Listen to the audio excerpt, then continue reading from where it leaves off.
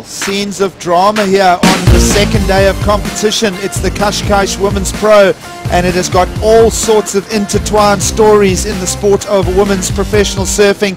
Stay with us because another big heat on deck. It is round 4. It is the death round, and Courtney Conlogue, rated number 2 in the world, has now an opportunity to seize the yellow jersey back. She's got a lot of work ahead though. Dimity Stoyle in form here and celebrating her birthday is about to become part of this discussion. I'm Gig Saliers alongside Peter Mel. Peter, what a day of controversy. Yeah, and with that higher tide, that's what's allowed these opportunities. It's still tough because the wind has kicked up another probably 5 to 10 knots, and it is wild as you see our first ride up and riding. All right, here we go. Action to set the stage in this round 4 encounter. Second seed on the Jeep leaderboard. Conlogue will go down, and wow. Who is writing the script? I'm going to keep saying that as this day unfolds. You can't script it. That's the deal. That's what makes this so special, is you cannot script what happens here because the playing field is changing constantly. It's moving constantly. You've got pressure getting added, released. You know, and this is a situation where Courtney just watched Carissa go down. Yep. All of a sudden it's like, oh, there's this opportunity to get this flood of adrenaline, like I got to make this heat. And then there's added pressure.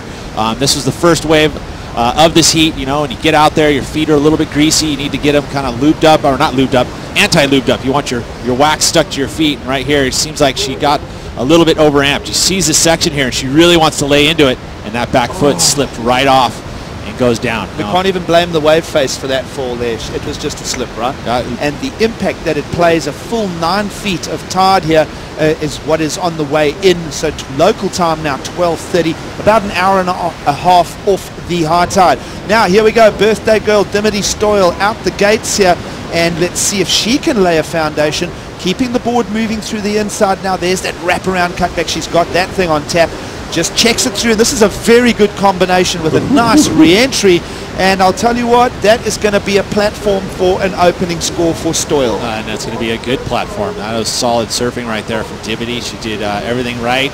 You know, it chose a wave that was going to have that nice little reform. It gave her some open face throughout. You know, it's been challenging to find those quality waves, but she has done a great job there. Probably sensed that there was that fall from Courtney Conlogue, and you know, now not making a mistake and applying pressure. You can see here that first move, that nice wrapping turn. She really turns those shoulders around, gets that the back arm, pulls it across her body as she rips the turn around. That's great form, and then there attack that closeout section. You know, it's not going to be a gigantic score, but I think it'll be in the good range, and it will definitely apply pressure to Courtney Conlogue if she's not feeling it already. On screen, Dimity Stoyle took out a semi-final finish. She did lose eventually to Carissa in that final, and she did get past Sally Fitzgibbons in the quarterfinals there, Peter. So we're keeping a very close eye on a score, and it does check in. You can see top left of screen a 6.33. Dimity Stoyle, I used the word platform. That is a great number to open on. Courtney Conlogue, lying second, has the opportunity right here, right now, to pounce and start crawling back numbers on Carissa Moore, the yellow jersey leader. We'll keep a very close eye because we're now fast approaching the halfway mark in the heat. And here we go. Courtney Conlogue will come out the gate. Strong bottom turn to S combination. The wave is going to offer more through the inside. Strong surfing now from Conlogue as she wraps a big second cutback. Now reloads, third bottom turn combination into that cutback. It's a series of cutbacks, could be a little bit repetitive. We'll wait and see how the panel start interpreting, and it's all going to depend on the punctuation mark at the end of the sentence. Now a bowl for Conlogue. Slashes, that had a little bit of variety to it. She'll keep the surfboard moving, and now, well, she'll just exit as that wave with the fuller tide doesn't go all the way to the shore pound, Peter. Well, you can hear there's a few folks on the beach. They liked it. They're clapping, trying to influence the judges slightly, or ultimately just liking to see that she's stuck to her board. That first move there where she slipped off, now looking solid on her feet, looking very smooth through those transitions. Again, not a ton of excitement there, though, but we'll take a look at the replay, see what she does on the outside. She drops into this first move, nice carve on the outside. The wave slows up, and she has to weave through it, but then a nice steeper section here, so another nice slow kind of meandering carve, you know, but nice pace. There was some pace to this that was good, had that nice flow to it. She didn't have to hop at all. She was actually doing maneuvers as she got through here, just a little slight hop, and then she gets that final steeper section here. I think this is going to be a pretty good wave.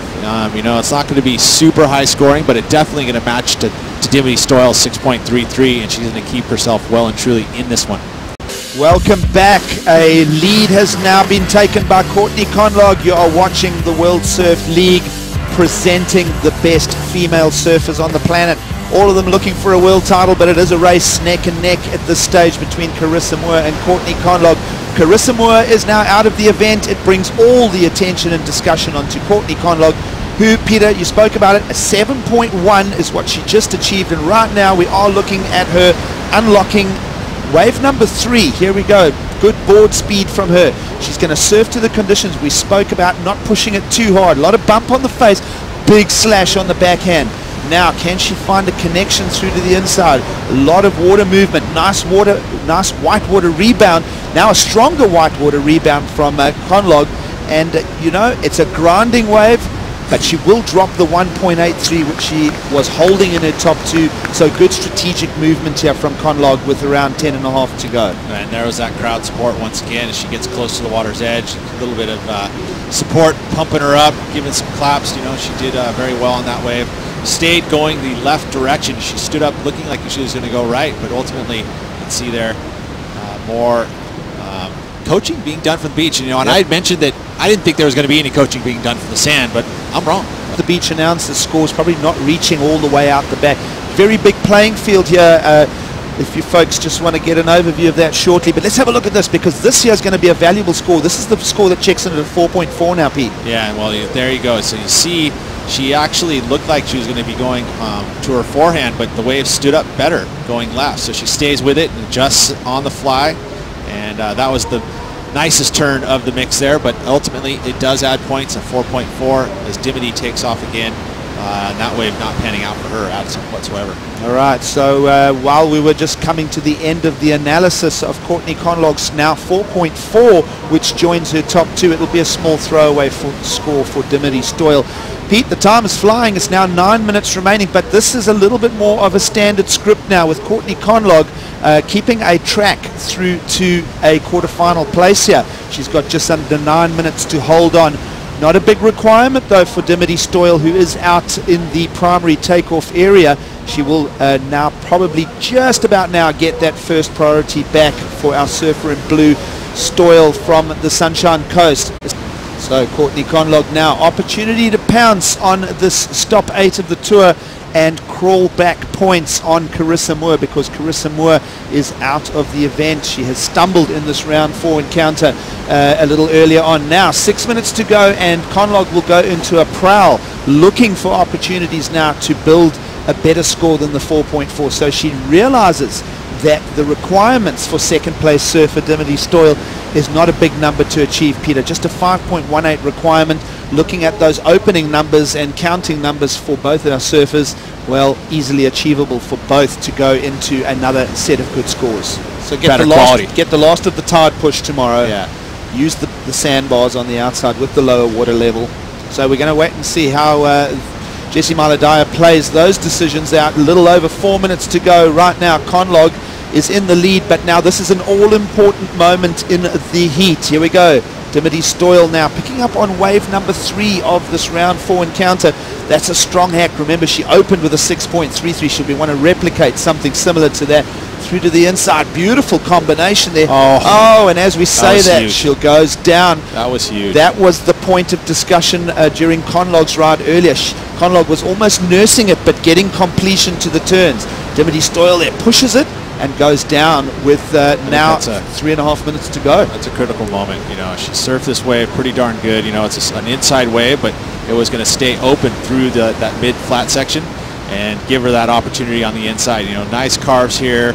You know, it was never completely smooth, so she had to work really hard to put that board in the right place at the right exact time. And then here, if she had really finished that, I would have seen that 5.18, no worries. But since she goes down, she hangs a big question mark on it. Exactly. Yeah. He leaves that question mark there for the judges to really solidify that score. So it would have been, like I said, a slam dunk would have been able to take the lead back, and it would have put the pressure back onto Courtney as she sits on the outside. As we watch a replay here again, so the outside moves, you know, more just cutbacks, you know, and it was difficult. You could see all that bump. We got all that tide and wind lurping up. You know, there was a nice carve. You know, she stays back next to that white water. You want to stay right there next to the white water in the open face, and then here, just bang, it would have been no problem, but just gets bumbled off. And look at the score comes in. It is enough. Oh, slightly marginal stuff, but it is enough, Peter. 5.33. Dimity Stoyle seesaws the heat. 2 judges said no, wow, and 3 judges said yes. So remember, ultimately, the requirement was a 5.17. Yeah, so and she just slipped by on a decimal. So 1 judge said no. So ultimately, yeah, there it is. So now with 1:15 to go, wow. Pressure back on Courtney. Well, the ball's in Conlogue's court now. This has been a day of drama in the world title race. Can Courtney Conlogue pounce on opportunities now at the expense of Carissa Moore? This is the deciding moment inside the last minute. Out onto the face. She's waiting for this wave to just find a pocket now. Looking for more. There's the slash. It is on the open face though. She needs more pocket. Here the wave builds up. She doesn't push too hard. She'll travel around the section. Now she needs a punctuation at the end. Bang, gets it there, and wow, through to the inside. Now wraps a turn. There is a little bit of gingerly step to the wave, but she's being efficient, and she's rolling it through to the inside. She'll almost dry dock it, and now back to the judges for another hair-splitting decision. We just had a swing in Dimity Stoyle. So the requirements, folks, was a 4.56 on that last ride we've just seen.